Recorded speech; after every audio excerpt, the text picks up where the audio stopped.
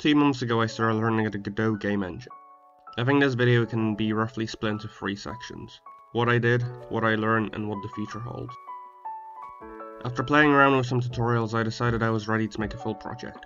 The only problem was I didn't know what to make, so instead of making a concrete action plan, I drew a thing in GIMP, gave it movement mechanics, and told myself I'll figure out minor details like gameplay another day.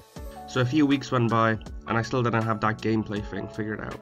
I just told myself I'd throw in some enemies along some corridors and a boss at the end. There, that's a level.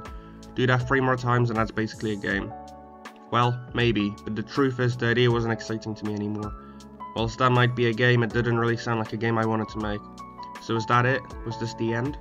Well, I didn't want it to be. I tend to have a problem with not finishing the things I start, and I was at the point where I prefer to finish a bad thing than leave a good thing hanging.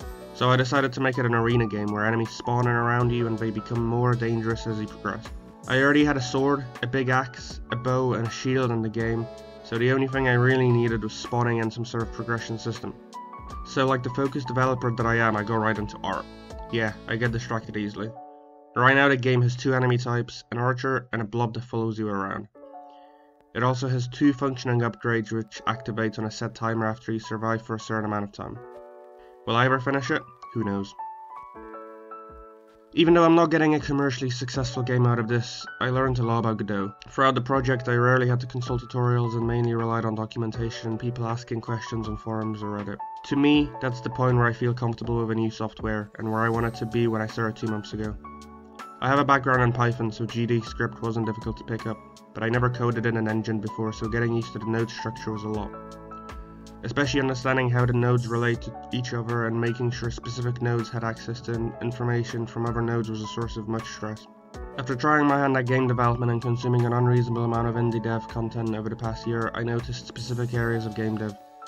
The one I wanted to develop 2 months ago was the technical side, and whilst I'm by no means perfect at it, I got to the point where I can make a lot of cool things without help. But now I've progressed to the next stage, one that is maybe even scarier than coding: game design. Or rather naively thought, I've been playing games all my life, I bet I can make something pretty fun. Well, I can't. Not only can I not make something fun, I don't even know how to make something without getting bored of it a month in. But I saw this coming, and it's one of the reasons I decided to go for a game engine. More specifically a game engine which is pretty easy to pick up. I noticed a lot of indie dev content on YouTube consists of people performing very impressive technical feats with C++ code I can't even begin to understand. But I only have so much time on my hands, and I knew that if I spent it all on learning computer science, I wouldn't have the time to dedicate to other aspects of indie game development. Game design, art, music, marketing. The truth is I want this to be a commercial project, and that requires me to do a lot of things pretty well. So sinking all my time into memory management means that 1, I'll quit, and 2, before I quit I'll never get around to doing what I want to do, making games. I'm not too sure. I have another project I'm working on with an artist friend of mine that I'd like to finish. I also think working on one project at a time doesn't suit my workflow well. Me getting easily bored means I benefit from being able to alternate my attention between projects. I've been wanting to join a game jam for a while now, but my schedule keeps clashing with the ones I find interesting. What you can expect from this channel are videos similar to this one where I update you on my game development.